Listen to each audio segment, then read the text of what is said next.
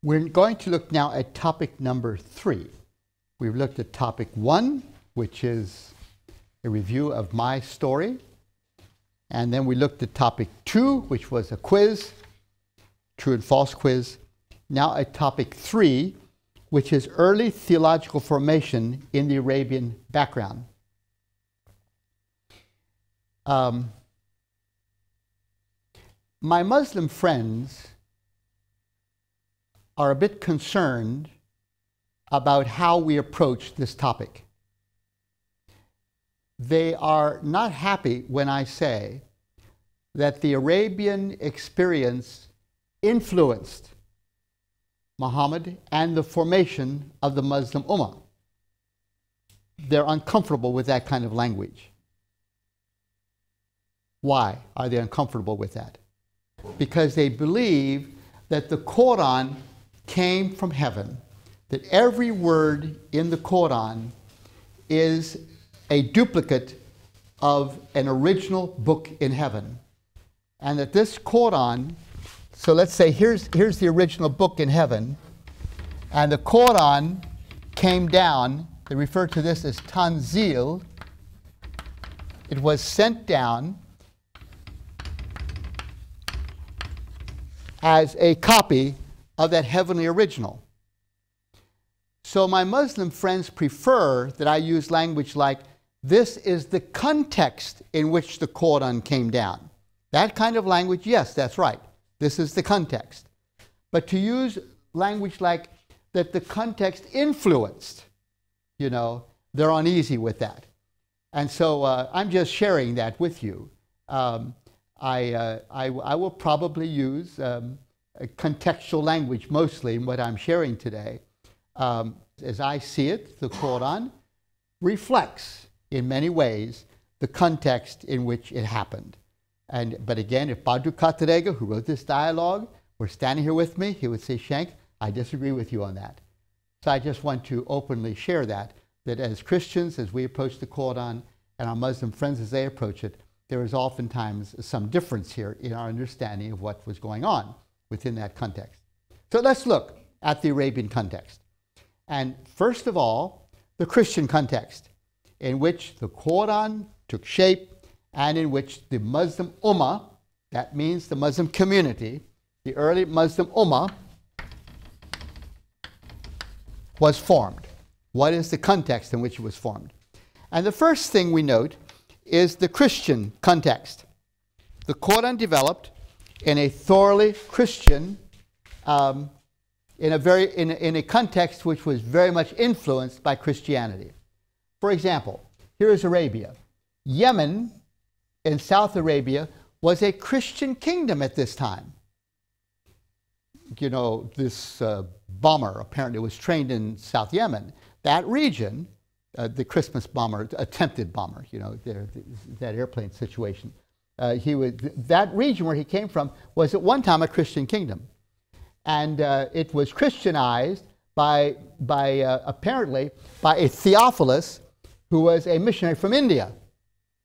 Came and preached the gospel in South Yemen, and that became a Christian kingdom. In Arabia itself, there was a number of tribes that were Christian tribes at the time of Muhammad. Ethiopia was a Christian kingdom. It had been a Christian kingdom for some 300 years before Muhammad lived and taught in Arabia. And there was a lot of relationship between the Muslims and the Ethiopian Christians.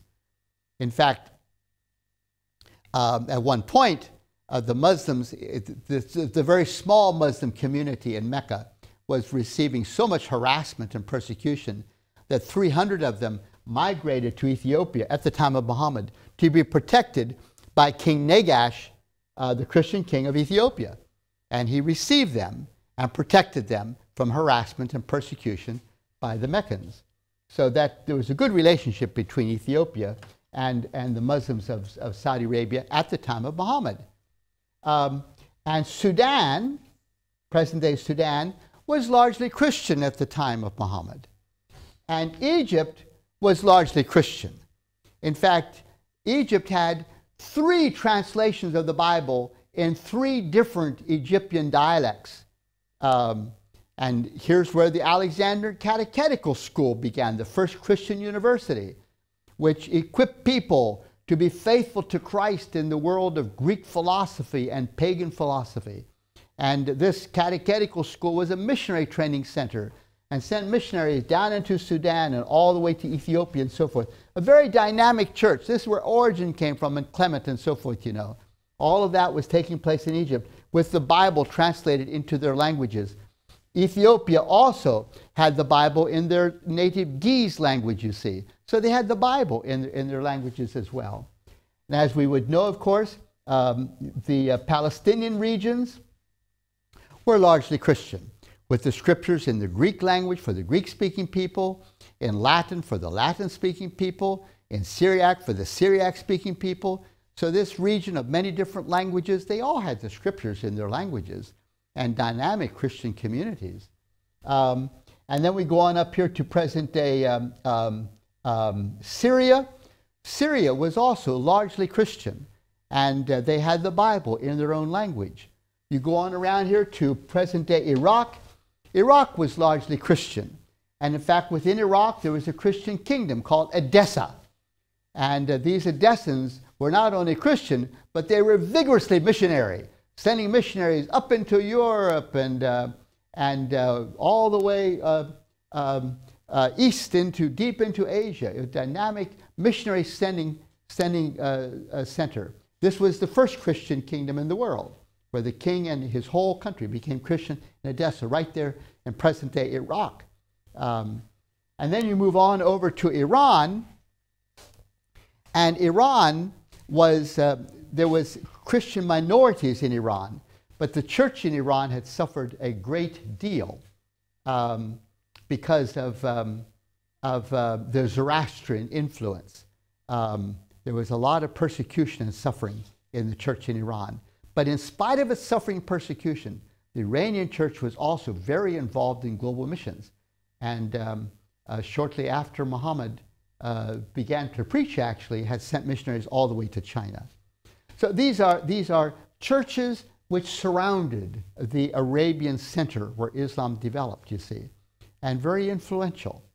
So it's important to understand that Islam develops in a world in which Christianity was dynamically present, and that the scriptures were in many of these languages. The Syrians, the Greeks, the Latins, the Egyptians, and the Ethiopians, and the Iranians all had the scriptures in their languages, you see. That's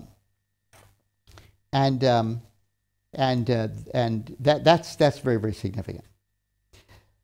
Now also, these churches were experiencing controversies related to Christology, oftentimes.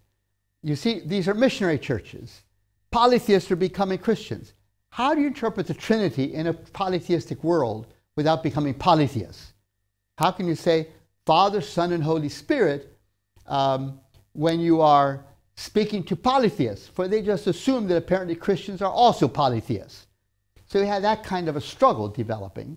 And one response of the church to that struggle of interpreting monotheistic Trinitarian theology in a polytheistic world was the Arian approach. The Arian movement began in Egypt. There was about the 2nd century, into the 2nd century, there was a Christian gathering of priests and bishops and so forth and deacons there in Alexandria, and Arius was a deacon. And in the middle of this meeting, he says, you know, there's a time when Christ was not. Christ became the Son of God by being obedient to God. And whoop, the roof blew off. And this Arian controversy just swept Egypt and the whole region like a brush fire, you know. You're out there, the camel caravans are debating Arian theology. It was a very theological time, and the churches felt very deeply about this, with enormous discussion and debate going on, you know. And all of it had to do with how you interpret God as one in a polytheistic world. And Arian had a solution.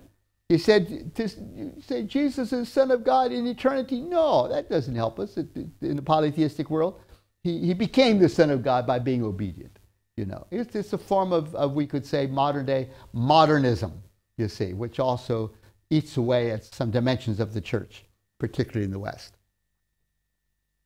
Now, the Council of Nicaea was convened in 325 AD to deal with this controversy, the Council of Nicaea. And the Council of Nicaea decided that Arianism is a heresy, and that Christ is truly, truly the eternal Son of God. That's what the Council of Nicaea was about. And the Nicene Creed has come out of that, which many of our churches confess. Some of our churches, some like the Orthodox and so forth, they have the Nicene Creed very regularly recited in their worship services, you see. So the church decided that Arianism is not true to biblical witness about Jesus. But still, and so Arianism began to die out, you see. It began to die out because it wasn't faithful to the biblical witness, and because the church as a whole had decided this is going aside from the foundations of biblical faith. But it was still around the edges. And as I see it, the Muslim movement in many ways reflects that Arian approach to Jesus, you see. He is a wonderful, wonderful prophet, but he certainly is not truly the eternal Son of God. Now that's Islam. And in that sense, I don't mean that Islam is Arianism, but the Islamic Christology and the Arian Christology have a lot of similarities in them. Of course, unlike Arianism, the Islamic movement was not formed by the biblical scriptures, you see. The Arian movement was critiqued on the basis of the biblical scriptures, but the Islamic movement as it developed did not experience that critique because the Quran became an alternative authority to the Bible, whereas for the church the Bible always was the authority, and so with biblical authority they were able to critique Arianism.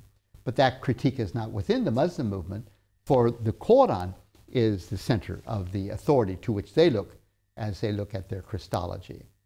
So that was one whole dimension, you know, this whole Arian conflict. The other would be Nestorianism. And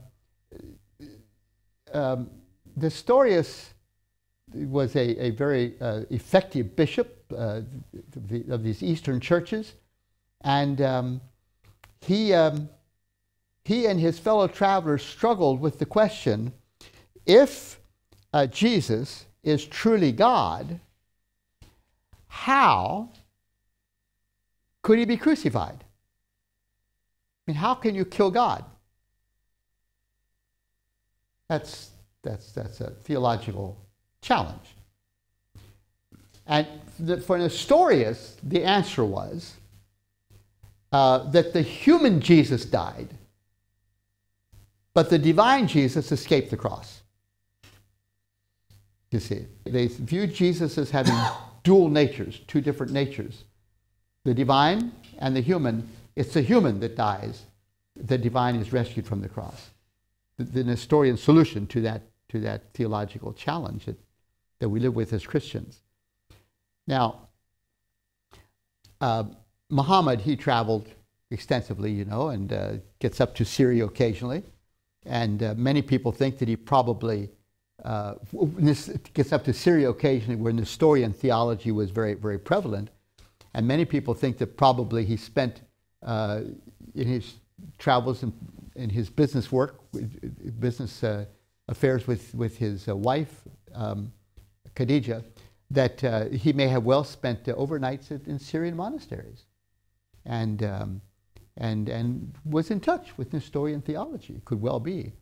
In any event, the Islamic denial of the crucifixion of Jesus is not a strange theology, because on the edges of the Christian movement there was also these perceptions that Jesus, the divine Jesus, was truly not crucified.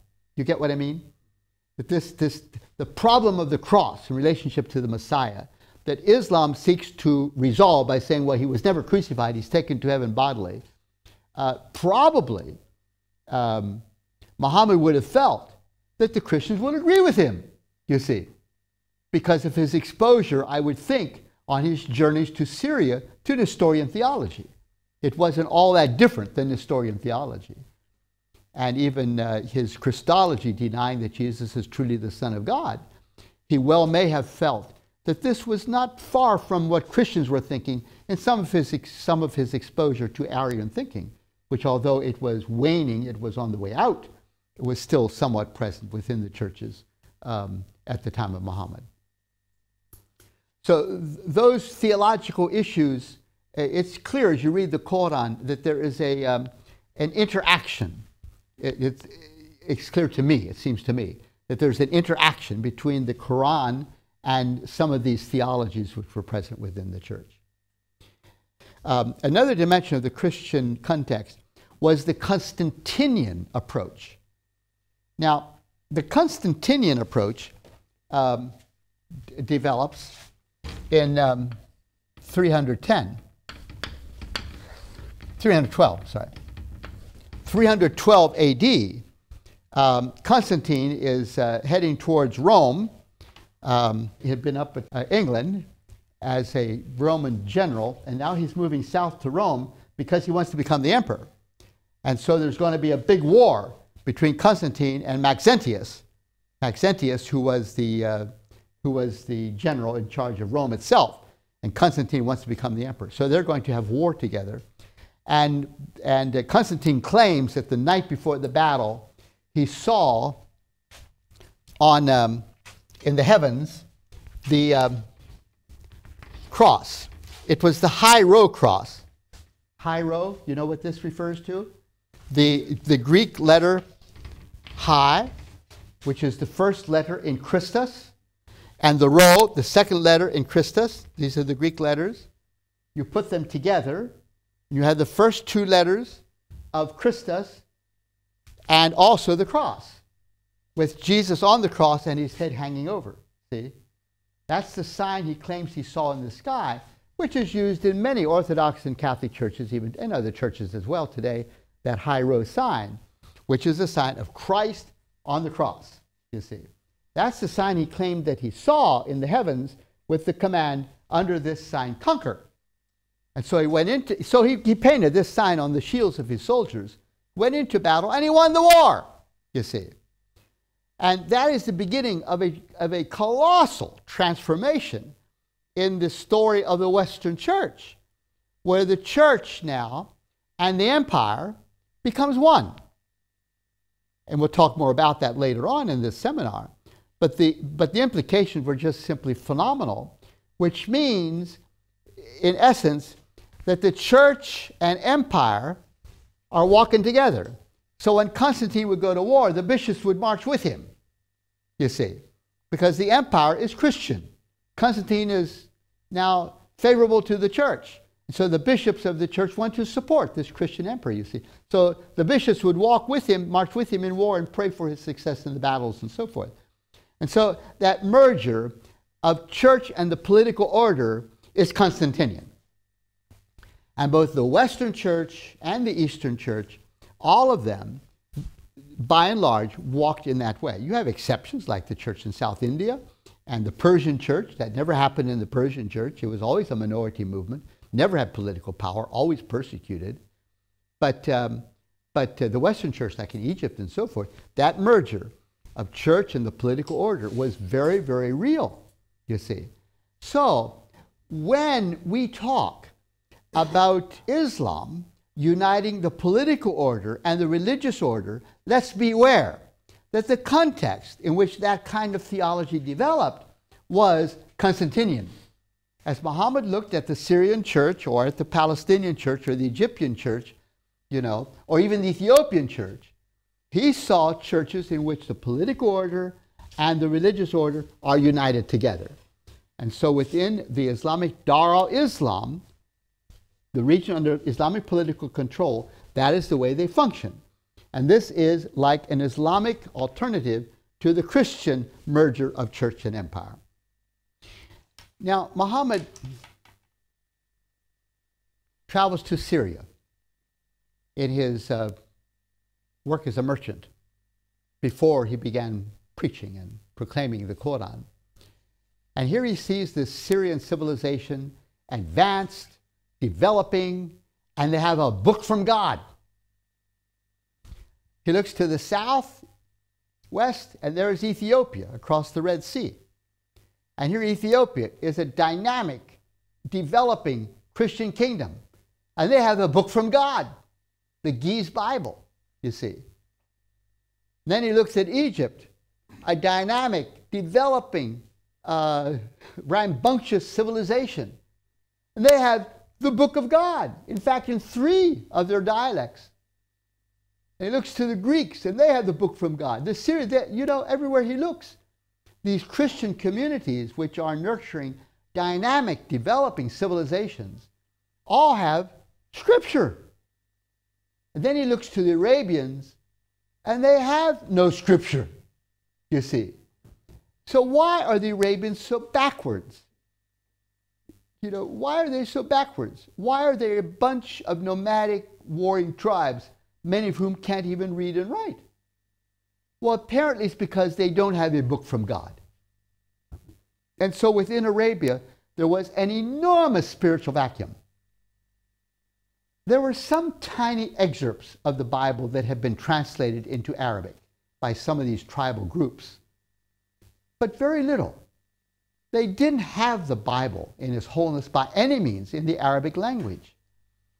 And so the only awareness that Muhammad or the Arabians could have of the Christian faith was what they heard orally. They did not have access to the Bible in the Arabic language. And so why are we so backwards? We don't have a book of God in our language. We don't have it, you see. So this enormous yearning. And the Quran in the Arabic language becomes a fulfillment of that spiritual vacuum. I wish so much that the churches had taken the Arab people seriously and translated the Bible into the Arabic language. I don't know. But had Muhammad been able to read the Bible in his own Arabic language, I would not be surprised, but that he would have become a Christian preacher, you know? You know, a prophet preaching from the Bible instead of from the Quran. But he didn't have the Bible in the Arabic language. And so the Quran fills that spiritual vacuum. And he becomes the prophet who proclaims the Quranic revelation, which has a high respect for the Bible, but it is quite different than biblical revelation. Yeah, yeah. So so as you read the Quran, you see these streams which are being even debated, you see. The Quran is very aware of the presence of Christians and the Christian faith and the challenges of Christian Christology and so forth. And the Quran, it's clear, views itself, the Quranic message is attempting to bring clarity to the Christians. The Christians are divided about Christology. And so the Quran comes, as the Muslims saw it, as a clarification now to help Christians get things clear, you see. That's its message. So there's that lively interaction between the emerging Muslim movement and the Christian movement, which are reflected in many different ways within the Quran, as I see it. We strive to serve the contemporary Christian community, and with a variety of Christian educational and evangelistic resources. To see TVS resource base, please visit tvseminary.com. Comments, questions? I assume Muhammad was able to read in some other languages the Bible or Torah, right? Well, he is unlettered. He is unlettered. That does not mean that he was illiterate necessarily. He could hardly be illiterate when he was a merchant, because merchants had to do figures and so forth. But it means he was uneducated. He probably had a basic literacy. But no, I would not think that Muhammad had sufficient education to read Syriac, for example. He didn't read the Bible, he didn't read the Torah, or he just heard it verbally? He just heard it. He heard it verbally, yeah. He heard it verbally, yeah. I don't think the Arabian, it was not accessible in Arabic, And the few Arabians who might have been able to read Syriac and so forth, Muhammad was not one of them. Was Muhammad ever a Christian, maybe when he was young? Maybe he was attending Christian gathering somewhere? A Christian gathering. Not when he was young, but when he went to, we don't know, but when he went to Syria occasionally in these merchant camel caravans that he would direct on behalf of Khadija, it is very easy to imagine that he would have had a lot of time with Christians when he was in Syria. In fact, a friend of mine who lived in Syria for some years said, I think Muhammad, in fact, spent overnights in Syrian Orthodox Church motels, you see. For example, the prayer forms in Islam are very similar to Syrian Orthodox prayer forms, you see. Very similar. How did he get that? Well, my friend says, I can just imagine him picking up these prayer forms as he interacted with the Christians in Syria. Muslims don't like us to suggest that the background, the culture influenced Muhammad, because it will sound like when we hear liberal theologians talking about the Bible, they also believe that culture influenced the writers of the New Testament. You're exactly right. You're exactly right. And it's this tanzil that the Quran was sent down and is suspended above history. It's suspended above the context. That's the Islamic understanding, which is contrary, not contrary, it is different than the Christian understanding where the word becomes human and lives within culture, you see. This word supersedes culture. It hangs above. However, having said that, the Muslim movement also has a deep sense that it is in continuity with the Christian movement, you see. That it is a kind of fulfillment of the Christian movement. Not adverse to the Christian movement, but a fulfillment, and is intended to bring clarification to the Christian movement. So, to say that Muslims pray like the Syriac Orthodox pray, and that it may be that their forms of prayer were influenced by the Syrians, it'd be interesting to hear what Katarega would say about that. But I think he'd probably say, yeah, that's true. The forms of prayer are not dictated in the Quran. You know, they developed. Where did that development come from? And to say it may have been Syrian influence that helped to form the way they prayed, probably Katarega would say, yeah, you may have a point. That may be true, because the Muslim movement is in continuity with the Christian movement as they would see it. Yes, yes. What's in Quran? Do they divide Torah and New Testament, Judaism and Christianity? How the Quran and Muhammad, did they address this question? There's two different scriptures, or like all the New Testament and Christians and Judaizers? Well, the Quran specifically mentions the Torah as being divine revelation, the Zabur, which means the Psalms, as being divine revelation, and the Injil, which means the Gospel, as being divine revelation. But then it also has high respect for the entire Bible. But within the Bible, there are these three scriptures that are specifically mentioned. And of course, Jews are recognized as being the people of the Torah, certainly, within the Quran. There is more about Moses in the Quran than any other prophet, you see. So very high respect for the Jewish people. Of course, a sharp critique of the Jews when they refused to accept that he was a prophet of God. Yeah, that's where the great divide happened then. What if we will say, okay, Quran says this and that. And they say that further writings of our scholars and prophets also say this and that. They explain. How do they treat Quran comparing to other writings in their faith? How do they compare? Yeah, the Quran, of course, is incomparable. It is inimitable, meaning it is not replicatable. It is utterly distinct. Yeah. So the Quran does not in any way stand on par with other literature or scripture. It is a miracle. Yeah.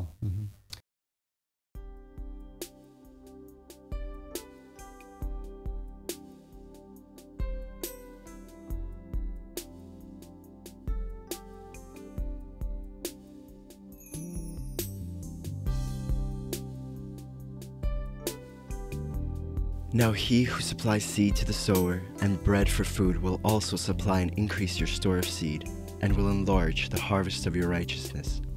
You will be enriched in every way, so that you can be generous on every occasion, and through us, your generosity will result in thanksgiving to God. 2 Corinthians chapter 9, verses 10, 11. How to give to TVS Ministry. You may give online at efca.org/givenow. In the description place, write Russia Distance Learning, account number 24109-0150. Or make checks out to EFCA. Write on the check memo line, Russian Distance Learning, account number 24109-0150. Mail to EFCA Donor Services, 901 East 78th Street, Minneapolis, Minnesota, 55420-1300. Or send your gift through PayPal for tvs.gift@gmail.com.